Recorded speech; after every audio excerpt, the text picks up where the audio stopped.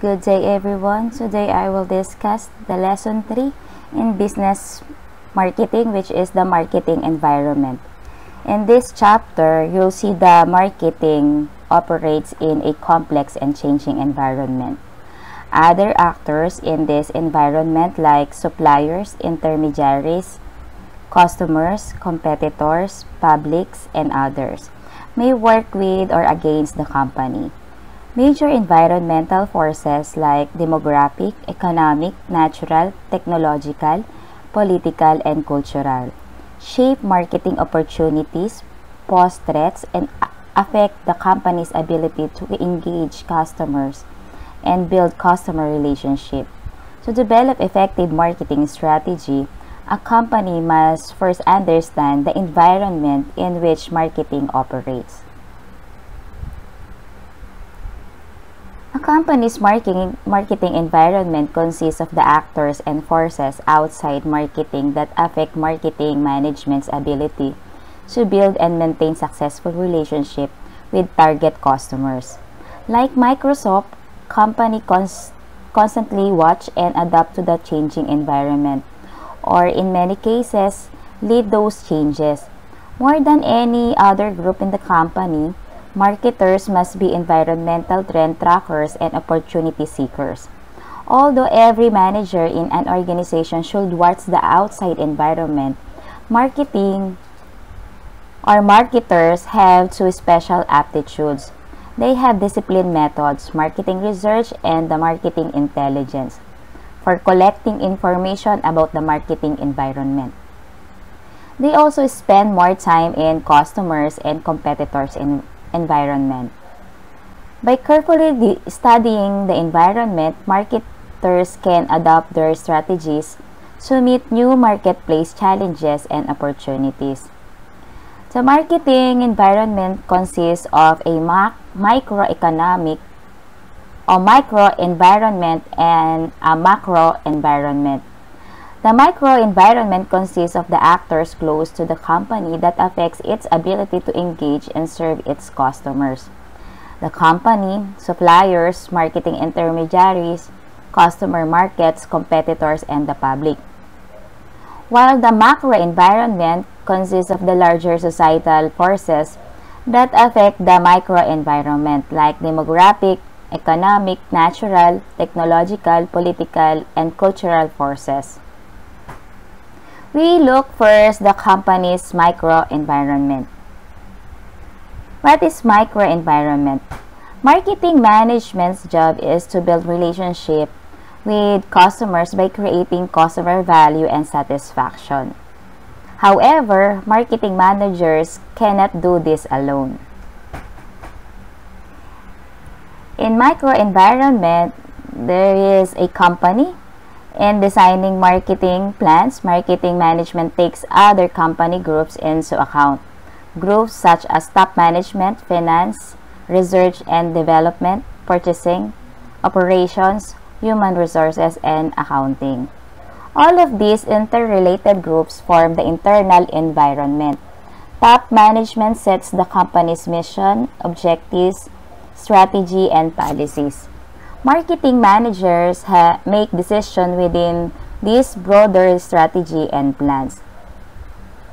Suppliers form an important link in the company's overall customer value delivery network. They provide the resources needed by the company to produce its goods and services. Supplier problems can seriously affect marketing. Marketing managers must watch supply availability and cost. Supply shortages or delays, natural disaster, and other events can cause sales in the short run and damage customer satisfaction in the long run. Rising supply costs may force price increases that can harm the company's sales volume. Most marketers today treat their suppliers as partners in creating and delivering customer value. The marketing intermediaries. The marketing intermediaries help the company promote, sell, and distribute its product to final buyer. They include reseller, physical distribution firm, marketing services agency, and financial intermediaries. Resellers are distribution channel firms that help the company find customers or make sales of them. These include wholesalers and retailers that buy and resell merchandise. Selecting and partnering with resellers is not easy. No longer do manufacturers have many small independent resellers from which to choose. They now face large and growing reseller organizations such as Walmart, Target, Home Depot, Costco, and Best Buy. These organizations frequently have enough power to dictate terms or even shut smaller manufacturers out of the large market. Physical distribution firms help the company stock and move goods from their points of origin to their destination. Marketing services agencies are the marketing research firms, advertising agency, media firms, and marketing consulting firms that help the company target and promote its products to the right market. Financial intermediaries include bank, credit company, insurance company, and other businesses that help finance transactions or insure against the risk associated with the buying and selling of goods.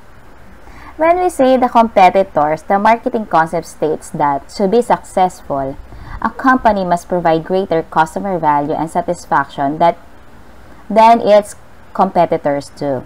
Marketers must do more than simply adapt to the needs of target consumers. They also must gain strategic advantage by positioning their offering strongly against competitors' offering in the minds of the customers. No single competitive marketing strategy is best for all companies. Each firm should consider its own size and industry position compared to those of its competitors. Large firms with dominant position in an industry can use certain strategies that smaller firms cannot afford. But being large is enough. There are winning strategies for large firms, but there are also losing ones. And the public and the small firms can develop strategies that give them better rates of return than the large firms enjoy.